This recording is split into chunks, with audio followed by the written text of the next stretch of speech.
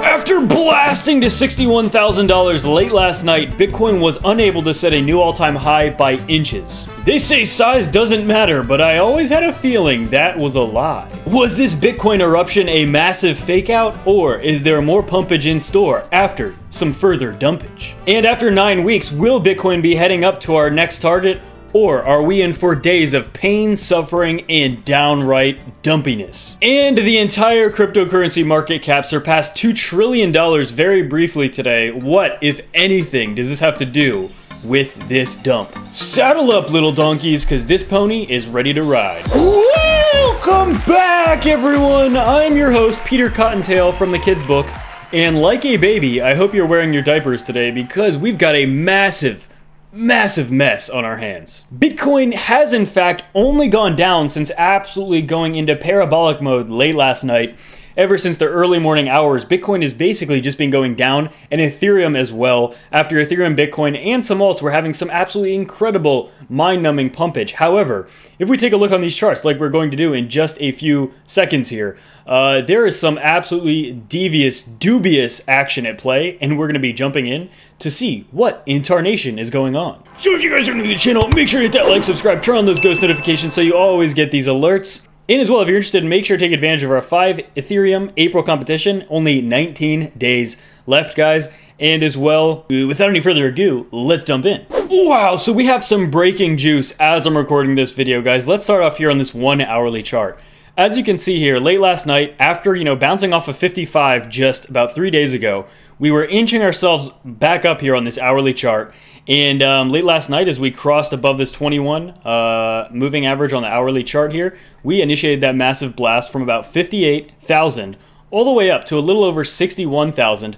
However, as you can see, we did not make a new all-time high here. Okay, take a look at this. The all-time high was barely missed, and in my opinion, that is one of the key little clues for Bitcoin's chart right now, is that we are getting a little bit of a dump. And I think it is in large part because the market was unable to provide us with a new all-time high.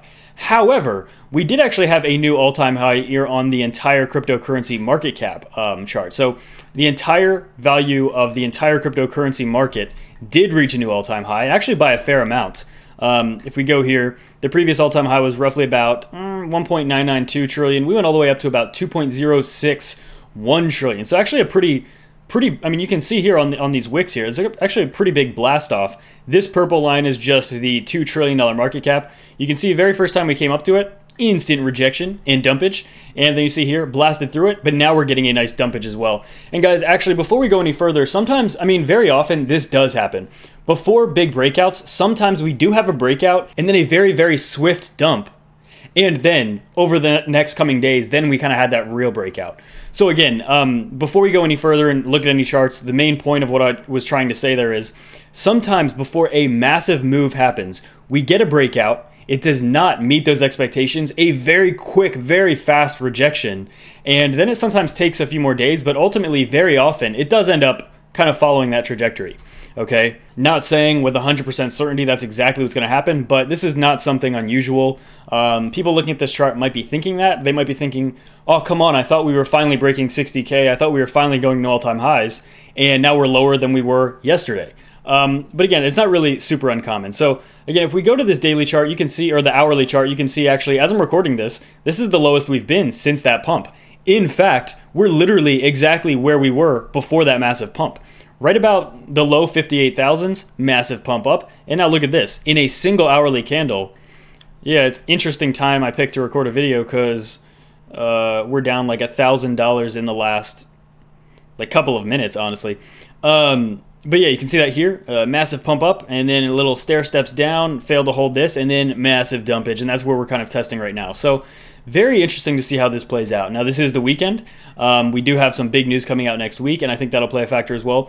But let's take a look at this as well, this inverse head and shoulders. If we go to the 6-hour chart, I actually kind of like this chart better.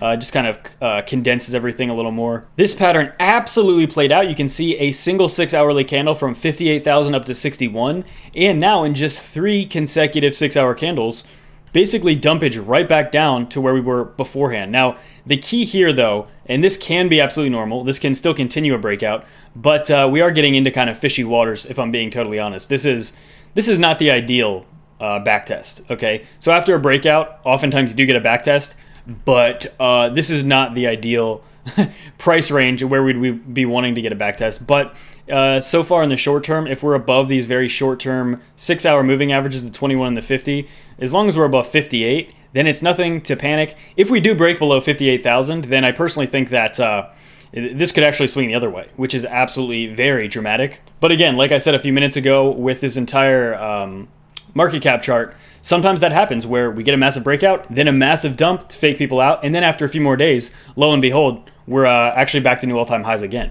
So again, that's not actually super uncommon, but what I'm seeing on the chart right now is not the most bullish thing, obviously. However, if we do get a quick rebound here, then this is perfectly normal. Absolutely devastating. And as well, what we see here with this chart, if we zoom out to the daily again, nothing, I mean, if we zoom out to the daily, really it looks like nothing happened.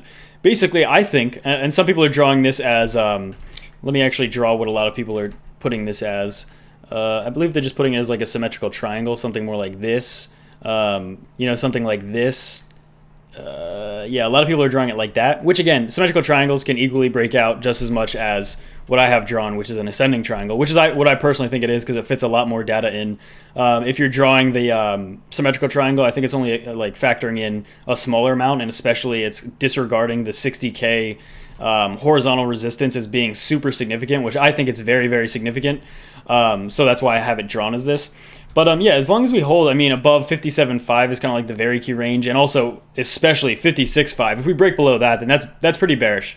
That's actually pretty bearish. If we break below the 21-day moving average again, then I'm gonna pretty much flip bearish in the short term. We're not there quite yet. It would be another $2,000 from where we are at this very second at 58.5. But I'm just going to be realistic. If we do flip there, I'm going to get absolutely destroyed on my trade, which I'm still in, and it's not looking as good as it was a few hours ago. But if we flip below the 21 moving average, then again, that's probably ultra bearish in the short term. That doesn't mean we won't be at new all-time highs by the middle of next week, which again, I personally still think is the case. So again, ultimate opinion for me of this video is I'm still bullish on Bitcoin over the next few days. And I still think we are going to be setting new all-time highs here very shortly. And this is a temporary setback, what we're seeing right now. But nothing I'm seeing right now is anything alarming. Again, sometimes this does happen. And as well, what we're seeing with Ethereum, Ethereum's actually looking a little bit better, to be honest. Yeah, because Ethereum had that back test of about 1950-ish, the previous all-time high area on this daily chart. And yeah, we had gainers all the way up to like a few dollars underneath 2,200, and now we're getting a little bit of rejection, but still so far bouncing at the very top of this EMA ribbon. Ethereum's still looking pretty bullish, and yeah, let's take a look at some alts actually. What is down the most right now? We have basic attention token because it was up so much, down a lot, and the rest are just kind of you know, within a few days of fluctuating between their normal prices. But yeah, we do see Bitcoin, or sorry, the entire cryptocurrency market cap getting a strong rejection around that $2 trillion mark, guys. And again, what I said at the beginning of the video, I think that's significant because the $2 trillion mark is just a huge level. Obviously, I mean, for the entire crypto space, 2 trillion is huge. 1 trillion was huge. Let's go back to 1 trillion. You can see how much action there was around that $1 trillion level on this chart. There was a lot. I mean, it took us, you know, pretty much an entire month to really get out of this range here, right around 1 trillion. 1 trillion is like basically right here. Sorry, like right about here-ish. And yeah, we're getting rejected over and over, and now we're going on to that $2 trillion mark. And again, I personally think that is another big level for the cryptocurrency market as a whole. And I think it's something important to factor in. And yeah, ultimately, I think the market still looks very bullish, but this sharp rejection, I personally think is going to be short-lived. And I think by the middle of this upcoming week, like I said, Tuesday, Wednesday-ish, I still think that we're very much on track to be very bullish by then. But yeah, if we just zoom back to Bitcoin for right now, yeah, we do see a little bit of a bounce kind of right at this area right here, right about 58.5, which is very important that we hold. And yeah, actually, so far it's actually bouncing, as you can see on this chart, kind of right where this inverse head and shoulder would be like a breakdown. You know, these two moving averages that I mentioned on the 6-hour chart around that 58,000 dollar level. So the main point of the video, definitely a rejection. Okay, prices have dropped a lot, especially in the last 20 minutes since I've been recording. So it's probably not going to be as interesting after I get it uploaded because it's already happened. It looks as though we might actually be getting more of a bounce here anyway, so that's pretty good. But again, ultimately, like I said multiple times throughout the video, sometimes this happens with a breakout, especially because we're at such a gigantic macro level for the entire cryptocurrency market cap. And I still see no reason yet to be bearish on Bitcoin. I still think we're going to be very bullish going into the middle of the week. However, again, like I said, if we break below the 21 DMA, if we go below 56,500 for Bitcoin, then that's kind of a different story. You know, if we have a daily close below 56.5, then I say, let's get pretty bearish. And again, that's only about $2,200 below where we are at this very second. It's going to be different in 10 seconds from now and by the time you see this video. But as long as we get closes above like 56-ish, then ultimately I don't think there's anything to be bearish about. Wow, so if you guys are new to the channel, make sure to enter our competition. 19 days left, 5 Ethereum. All the different ways here. I'm going to be adding another 1 or 2 ways to get a few extra entries there. Out of all of the entries, less than 1% of them are counted as invalid. But there's actually a ton of entries. So even if it's less than 1%, that still means there's a lot of invalid entries. And invalid entries, as I mentioned, they're just like if you're using the same IP and creating multiple accounts or trying to increase your chances fraudulently, I guess. Again, I don't do any of this. This website that everyone uses and I pay for does everything, and it seems to be working very well so far. The point of this website is actually to prevent people from like cheating people out of competitions, which is why I chose this website. So yeah, I pay for it and it does it for me. So if you guys ask me questions on why isn't this working or why is it doing this, I have no idea. Without any further ado, that's it for me. Bye bye.